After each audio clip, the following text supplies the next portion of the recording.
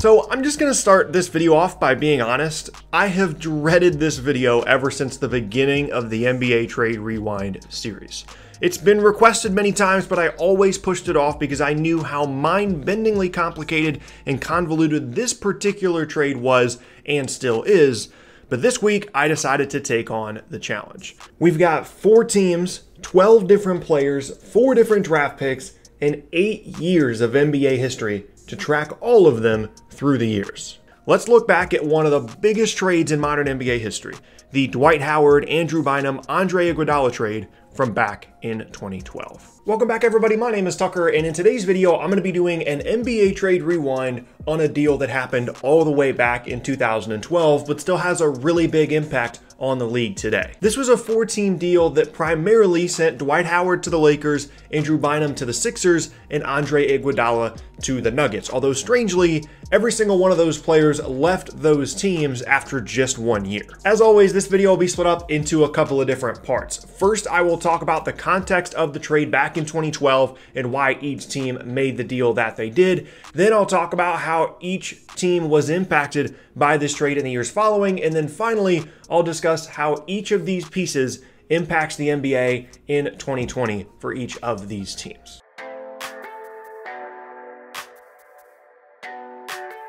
So first, let's talk about where each of these teams were back in 2012.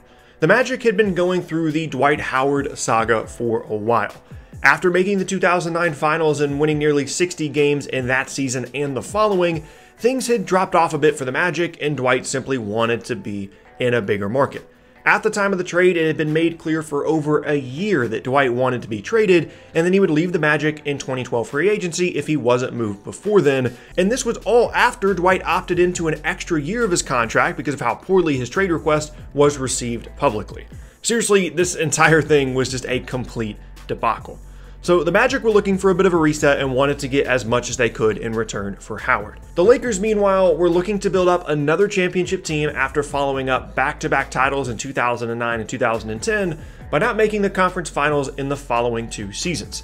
With Kobe Bryant and Pau Gasol both in their 30s, they ideally wanted to move the much younger Andrew Bynum for a more proven and simply better player in Howard to capitalize on their closing but still open championship window. Despite Howard making it known he wouldn't sign an extension prior to his 2012 free agency, the Lakers were confident that they could convince him to re-sign. The Nuggets were hoping that Iguodala would provide them the veteran presence and borderline all-star talent to go along with it that would push their relatively young team, including Ty Lawson, Danilo Gallinari, and Kenneth Faried, towards a conference finals appearance. And for one season, it worked. Iguodala provided them the defense and wing playmaking that they needed, and in one of the most out-of-nowhere improvements in recent league history, the Nuggets won 57 games and were the 3rd seed in the West. However, they fell apart in the first round of the playoffs, making Iguodala's decision on whether or not to re-sign in Denver that much more difficult. The Sixers, fresh off of an 8th seed finish the year before, felt like they needed to make some changes. They did pull off a first-round upset of the 1st seed Chicago Bulls after Derrick Rose went down with an injury and came within 1 game of making the conference finals, losing to Boston in Game 7, but they also recognized that that was about as far as they could go with their current roster. They had intriguing young players such as Drew Holiday, Thaddeus Young, Evan Turner, and Lou Williams, each of them still in their early 20s, and moved the almost 30-year-old Iguodala for a young, potentially dominant post presence in the 24-year-old Andrew Bynum, with the hopes of building towards becoming an Eastern Conference power within a few seasons.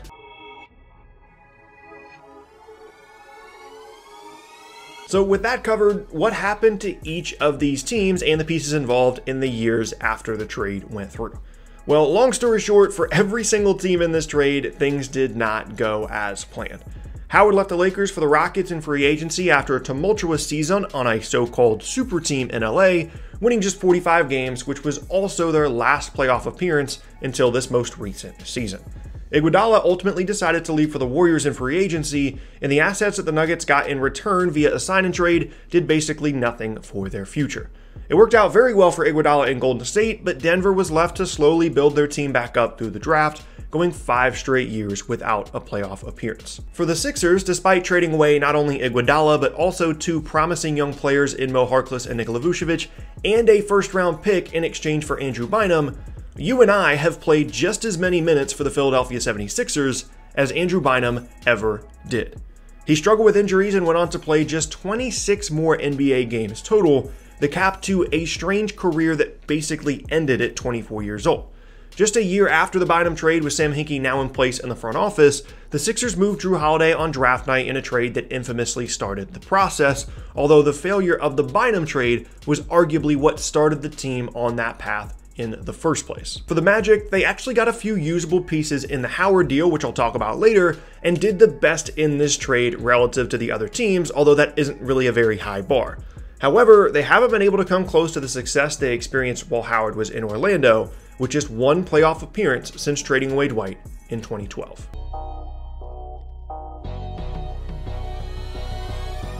Now let's get to the actual trade back in 2012, and then we'll talk about where all these pieces ended up in 2020.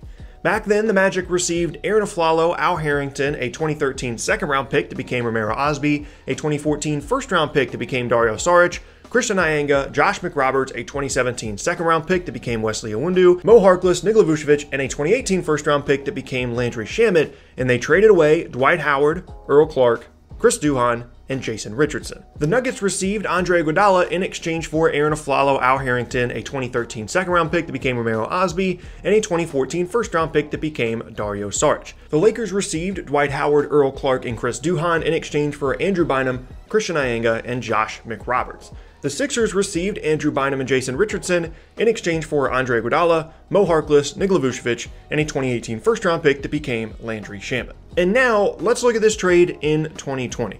For the Magic, Aflalo was traded in 2014 for Evan Fournier and Devin Marble, both of which are still on the team. Al Harrington was waived by the Magic in 2013, and Osby never played in the NBA. Saric was traded in 2014 as a pick on draft night, along with other pieces for the pick that would become Elfrid Payton, and Payton was traded in 2018 for the Suns for a 2018 second-round pick that became Jared Vanderbilt, and that pick was later traded, as were the subsequent pieces, none of which resulted in anything for Orlando. Ianga was waived in 2012, McRoberts was traded in 2013 for Hakeem Warwick, who was later waived, Wesley Iwundu is still on the roster, Harkless was traded in 2015 for a 2020 top 55 protected second-round pick that is unlikely to be conveyed, Vucevic is still on the roster, and the pick that became Landry Shamet was one of the other pieces involved in the draft night trade to move up and select Elfrid Payton. So the trade in 2020 for Orlando is Evan Fournier, Devin Marble, Wesley Iwundu, and Nikola Vucevic in exchange for Dwight Howard, Chris Duhon, and Earl Clark. For the Nuggets, Iguodala was traded in 2013 along with other pieces for a second-round pick that became Thomas Welsh and Randy Foye. Welsh was later waived, while Foye was traded in 2016 for a handful of assets that were all either waived, left as free agents, or never made it to the NBA, meaning that this trade has no impact in 2020 for the Nuggets. For the Lakers, Howard left as a free agent in 2013, Duhon was later waived, and Clark also left as a free agent in 2013, meaning this trade has no impact on the Lakers in 2020. For the Sixers, Bynum left as a free agent in 2013 and Richardson retired in 2015, meaning that this trade has no impact on the Sixers in 2020. So at the end of the day, this was a classic trade that ended up becoming a whole lot of nothing for pretty much every single team. The Magic do still have a few nice pieces on their current roster, but outside of Vucevic's All-Star appearance last season, they aren't anything all that game-changing. And they're the only team in the deal that has anything to show for this trade now in 2020. However, that isn't to say that this wasn't an impactful trade, and you can argue that it's one of the most impactful trades of the last 20 years in the NBA. The Magic have started to build an intriguing defensive team with playoff aspirations in the East. The Lakers went into a full rebuild a few years after the failed Dwight super team, leading them to landing LeBron James in free agency. The Sixers started the process and have built a really good young team, albeit with plenty of missteps along the way. And the Nuggets have transformed themselves into one of the best organizations in the league ever since Iguodala left. And I'd imagine that this will be a trade that we look back on throughout the years as one of the craziest, most complicated, and ultimately most interesting trades in NBA history. And yeah, there you have it. That is going to be the end of today's video, and I thank you all very much for watching. Once again, my name is Tucker. If you missed any of my previous videos, then be sure to check out the boxes on screen. Thanks again, and I'll see you all next time.